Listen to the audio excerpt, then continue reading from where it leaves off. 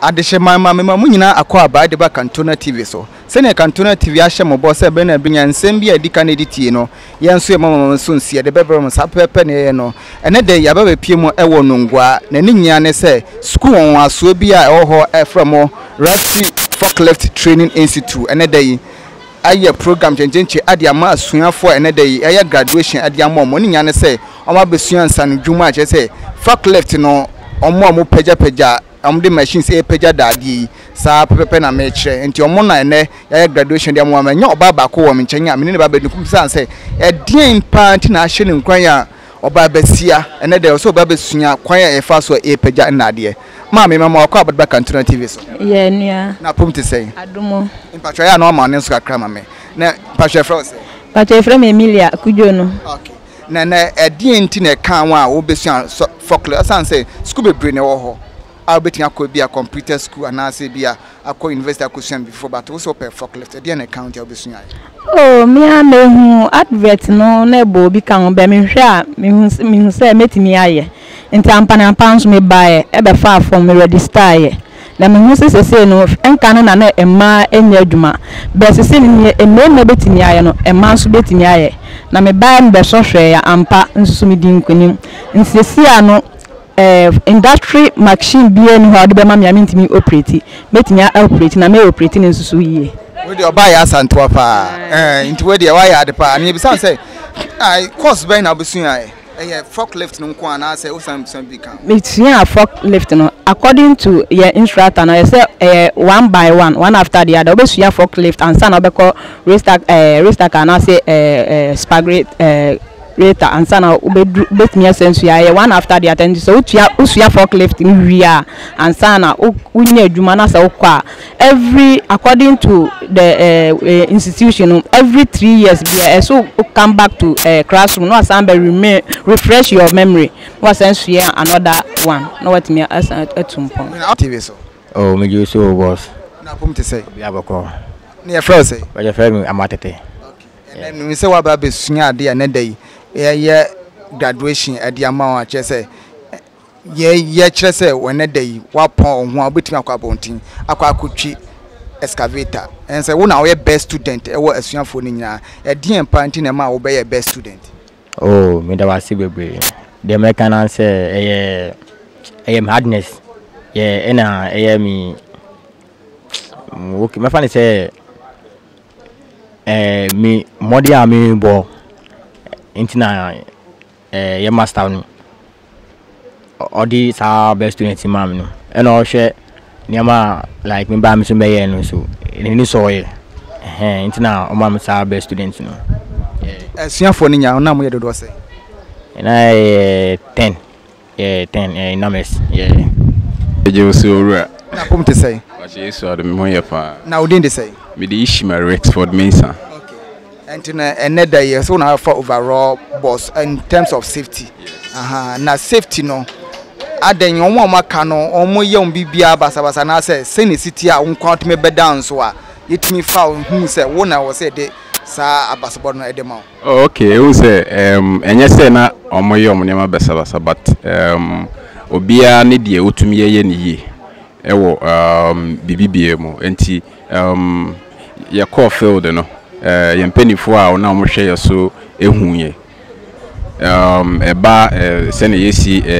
AUC forklift ya nyama ese odi kan ye ansana wa hye adwuma ya se no ade na me mama ni kohopa enti omo hwe no mu hye na omo ankasa de sa abasobode no ma me se omo di omo ni hwe mu no me na me ya ade eba no safety side me na me ya ade na omo de abasobode no ma me okay acho me Joshua Ashon Ablo mba Rafty makase nini na anu chumo niji forklift machine ne mba minanja ninga iba wo mien na ake eji noko ni mofen mo kwaji okase e ba ye buabo ya ka de san ko yo nini na anu chumo no ewa abu de chi obuke ya Ashon me recommend Rafty ma mofen mo no ya gboda ni ntawo machine wuji e kase ne chuye ni bo fe boni ojiga bono tomo eko ya fi aboni ona ka o to ona oni na ncho alo hima chonji wuji on hima machines wuji min ke wa ke ba refti ni ame beja no to ka me no fe mo ye jogba ni bi no akọ ji opo to be ni njepo ni mene ni ona ke mba na agbe ni na ka no bo nko ba yo wa dro mo na bo mo ba na onini na ntumo na efe no ba ka agbe to wo fanjio efe he o ba na no chumo o ba tun ni wo so ebo ko ba ko onga ko bi ko woku e mi recommend school e ma mo fe mo ni agbo e na ake e ba refti ni ba kase forklift alo restacker alo excavator machine se ko fe ko no tawo no kase ba ni ko ba chon lo ni yo bi enwen amebo moden ke ni chon mo ni kaji oba no fe no tawo won agbala mi ha bu ficho no nu oshishin ni ka gbe ni ona beni sani oyale ha e mi recommend ma mo fe mo ni bo mi to e agbo na yo she gosua de nkomotwetwe no e de bremo na sisia no yenya the head of academic at the Man Rafty school no yene ni ba bedi nkomo no wa kire yen abakwasem kakra the first school no ho na afi ye kire ye bisa na say graduation mu ye when na the first time second time na third time enti no me kasa nyententen bre no me kɔ ne nkyɛn na me na di nkomo eja me ma akɔ ba yeah na komite say nyam nandom me pa chɔ ne frɛ say e frɛ me Reverend Titus Coleman yeah I nim say una the head of academic enti me pa chɔ e pese wo chi bi kakra e de fa school no e bi ono bi ho a o tie yen wo nim se ne school no esitie o pese o ye bribi enti ne wona obebie school na ni school akra de ama obi a no so ofie a ne kondo so obesua bibi no no so atimi ehu no no so ade ne ho aba badwan mo enti na ye na obetimi aka first school no kakra de ama sima kakra yo mi pa cho Rafty Institute no ye started 2 years ago adi afi mienu na ye church abrantie ena ababawa se na ye ka forklift na be professional forklift operators and for the past 2 years no we na ya church nipa bebre na ye second graduation ceremony for the past 2 years ye wo Nungwa Beach Drive enti u hwehwe chirin kwan na u free baby a u free buy no say u free nkra ana u free ashama ntema u ba u do coastal na wa branchi coastal road no straight to Beach Drive. On the Beach Drive we do Winners Chapel yeah well Winners Chapel opposite direct opposite Winners Chapel na institute newo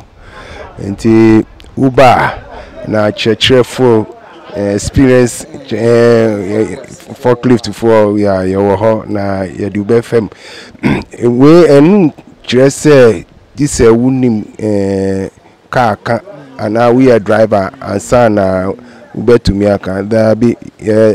trend pa ni baby a steering ewo so say who are interested you want to boasie you be chrewo say na machine neti the safety aspect of the machine say as an operator no who machine no who name all the parts of the machine, the functions of various parts of the machine na ebema ubeye professional because a problem ba machine hu as I say hu na wu nim baby a problem no every buy no enti say wo the machine come mechanical wu na wo be church and say ko ha hwe ha problem no every ha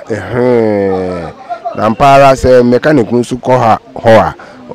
obe problem no na wa siesie machine no ama kama na wo di aye adwuma no enti we ni nyira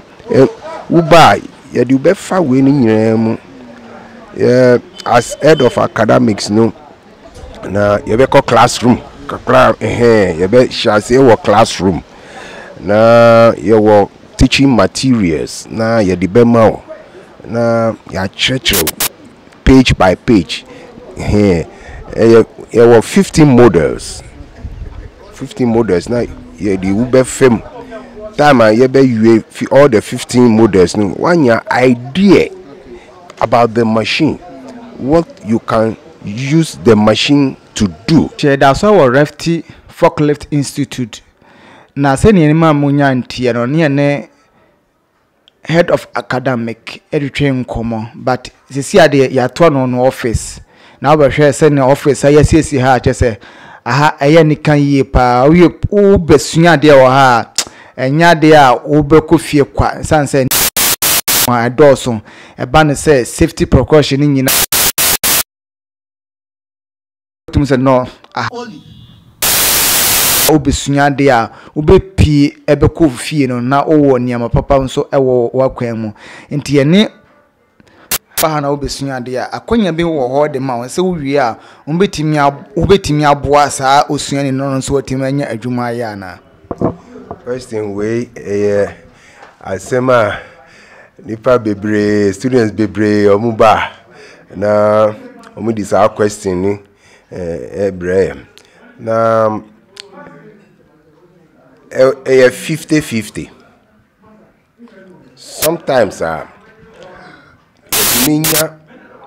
akonya ma ebi a omo aye lucky say that time no na companies aye ni momu na ye de omu eye hihye kitinkiti bi wo a omu hia nipa omu tumi mayasu ati na ensu ye hwa ye best student at that time no say one onye adwuma na ya linking say koha say akonya wo say umbe fawo nti ukonso a say na omu ankasa omu say yemfa nipa bra ukwa ubenya adwuma aye nti 50-50 chance apart from that no now companies bi wo ho a omu ye advertisement but omu hia nipa nti debia ye advise students men trafie entwen adwuma no ana u be free say uyu a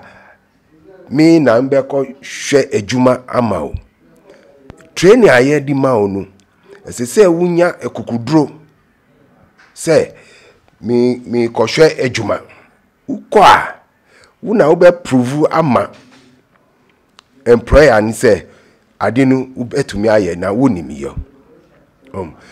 because we create the confidence and then the competence level of the student to make you a professional enti una ube call out say me hwehwe adwuma say okay Brian na yen test you nti omu test you as how competence and then your confidence level no enu na ebe kire say oh nipa we ese mi fa no nti na ye di u be fam theory and then the practicals na ye answer na ye be release you na ya graduate you a ye arihemu say